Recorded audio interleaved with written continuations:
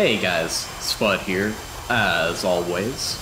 And yesterday I was invited to and attended an early screening of Top Gun Maverick. So yes, you read that title right. Today we are going to be reviewing the new Top Gun Maverick.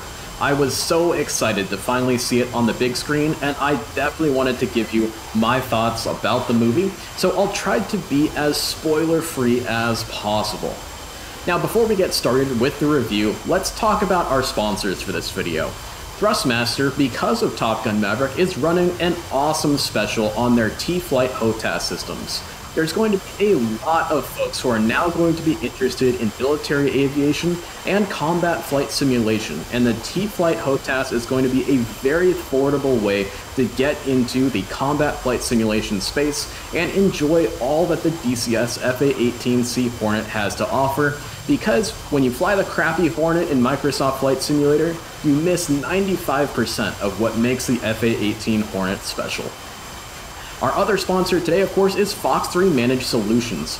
The amazing, immaculate, complex, and amazingly fun missions that we fly on the Spuds Discord server would not be possible without the honkin' servers over there at Fox 3 Managed Solutions.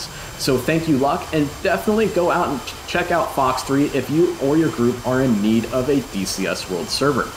Discount codes and links are going to be pinned in the comment section down below, guys. Over the next week or two, we're going to be delving into the mission that was depicted in Top Gun Maverick in DCS World, trying to recreate it to the best of our ability in the DCS FA-18C Hornet, and analyze whether or not what happened in the mission is possible or not. Most of it isn't, just a little spoiler there. So let's go ahead and get started with the review. So, I'm sure I am preaching to the choir here of aviation geeks if you are watching a DCS World YouTuber like myself. And so as a result, it was an absolute pleasure to be invited to and attend an early screening of Top Gun Maverick. It is truly going to become another piece of aviation history and another pop culture icon here in the United States and most likely around the world. It is probably not going to be as influential on pop culture and on aviation as a whole as the original Top Gun movie was, and I think that we'll kind of cover that later on as we get into more specifics about what I liked and didn't like about the movie.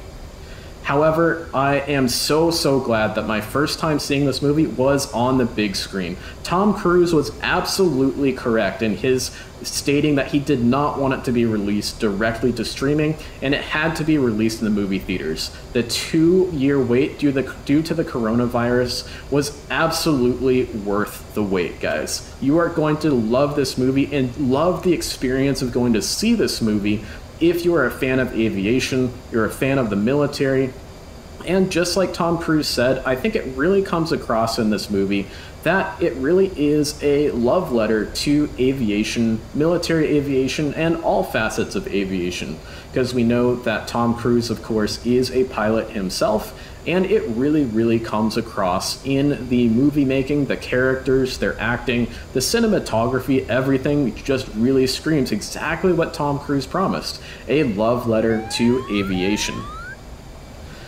Now, there's a couple reasons why I think it's not going to be quite as influential as the original movie. So let's talk about the positives first before we get into the negatives about this movie. There are many positives and there are a few negatives, so just go ahead and bear with me here. We'll try to keep this video as short as possible. The cinematography of the movie was absolutely amazing. The aerial shots of the FA-18s shot from the Cinejet L-39s and from onboard cameras on board the FA-18s was absolutely stunning and breathtaking.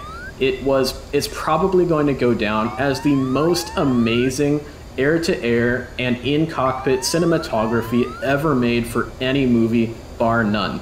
In fact, I would really love if they released a compilation or a documentary of all of the aerial shots made for the movie, but in their non-edited form, unedited, raw, before they go to that cutting room floor to be put into the movie itself.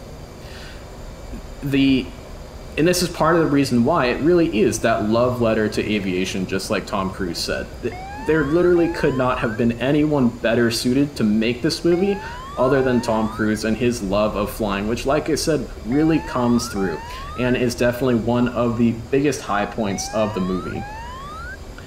And it really is a spectacle, guys. There's a kind of a separation between the spectacle of the movie and the actual... let's silence this guy. The spectacle of the movie and the experience of seeing it. We're going to turn it off, actually.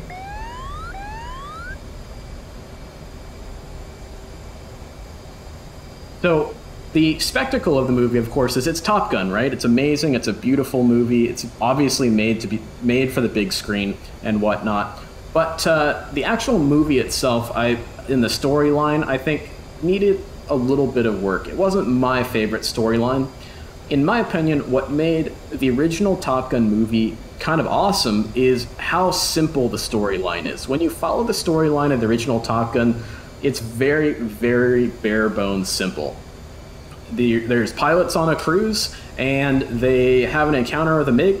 They come home after that cruise, and they get sent to Top Gun. They graduate from Top Gun. They go out on another cruise to, help quell a crisis. Most likely the Gulf of Sidra incident, if you wanted to kind of bring it to my more real-world incident that's being depicted. And then the pilots engage in combat against this mock or fictional enemy, which is probably meant to represent the Libyans. And so it is very, very simple and very, very easy for the plot to be very, very focused on the aviation bits of the movie, and because it's just simple. Because the storyline in Top Gun Maverick is a lot more complex and nuanced, it kind of almost feels like it takes away from some of the realism of the storyline itself as a result. And so you kind of have to have a little bit more of a suspension of belief when it comes to the storyline. And because the storyline is so much more complex, the movie felt rushed, in my opinion. Starting from even the opening credits of that iconic recreation of that iconic scene of the deck of the aircraft carrier at the beginning of the original Top Gun. Of course, this time with F-35s and Super Hornets. And so it felt like every scene in the movie was 2/3 the length that it felt like they should be. Everything seemed rushed. Dialogue seemed rushed. Shots of aircraft seemed rushed. Shots of pilots playing in the sand at the beach, playing football seemed rushed. Shots of Maverick with his love interest seemed rushed. Everything about the movie seemed rushed because they were trying to take this very elaborate story and push it together to allow for it to be fit into the 2-ish hour time frame that most moviegoers will sit in a movie theater for. So that was kind of my main criticism about it. And then my second criticism, which really hit me a lot harder than that first one, was the music. The music in Top Gun Maverick does not in any way, shape, or form live up to the music that is in the first Top Gun movie. I was actually quite disappointed by the soundtrack. The soundtrack, of course, had the Top Gun riffs, the Top Gun anthem. It had Kenny Loggins reprising Highway to the Danger Zone for one scene at the beginning of the mission, or one scene at the beginning of the movie, I should say, and then it was never used again. There was a One Republic song that was kind of supposed to be a replacement for Playing with the Boys from Kenny Loggins, and it just did not sound Top Gun at all. And at the end of the movie, there's a Lady Gaga song, good song, and I've always been a fan of Lady Gaga, but it just was not Top Gun. There was no guitar riffs, there was no rock, there was no upbeat rock and drums. It was all, kind of that Michael Bay, symphony, orchestra, kind of suspense movie, kind of, drums, violins, and trumpets kind of situation, rather than just the playful, almost silly guitar riffs of the upbeat rock of the original movie. And that was the biggest letdown for me when it came to watching Top Gun Maverick. Because as a pilot and as an aviation geek, I knew that I had to suspend my belief for things like weapons employment and mission profiles and things of that nature. But the other things that kind of helped to soften that in the original movie weren't really present as much in this movie. But again, the cinematography of the flying sequences of the jets and things like that was absolutely very cool, absolutely breathtaking. Some of the best, I think, ever, and honestly, I think that probably ever will be. I don't see anyone coming back and topping Top Gun Maverick.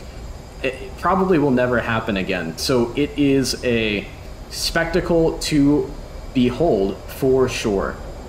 So like I said, guys, over the next couple weeks here, we're going to be delving into and trying to recreate as much as we possibly can about the sortie and the missions that were depicted in the movie, and try to recreate them here in DCS World to the best of our ability, and analyze why it can't be done, why it can be done, and hopefully make some awesome content for you guys, and hopefully generate some revenue for our sponsors, Fox 3, of course, and Thrustmaster. But don't let my criticisms get you down, guys. Absolutely 100%. If you are a fan of aviation or military aviation or the military in general, you have to go see the movie in the theaters. Don't let my criticisms get you down. You just gotta go see it. It's a fantastic, fun experience, and I can't wait to go see it again in the theaters, to be honest, even with my criticisms. But man, that lack of a good soundtrack really hit me hard. It didn't feel like Top Gun because of that lack of an awesome soundtrack. So that's my biggest complaint about it. But everything else about the movie was great. Storyline was a little rushed, a little too complicated, I think, but it was great. It's just kind of cheesy awesomeness that we know from the first movie. So we'll see you in the next one, guys, and of course, fly safe out there, and enjoy this movie when you go see it. And definitely check out the promotion from Thrustmaster down in the comments section down below. Hopefully I don't get called a shill too much.